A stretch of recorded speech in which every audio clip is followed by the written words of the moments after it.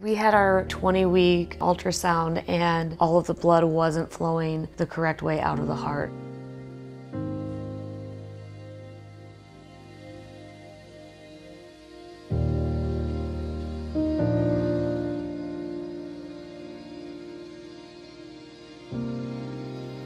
We had to have some discussions that no parent wants to have. Should we not do the procedure? Should we let him be born? They said, your son qualifies for this intervention. So some people are saying it's dangerous. Those are really difficult conversations to have.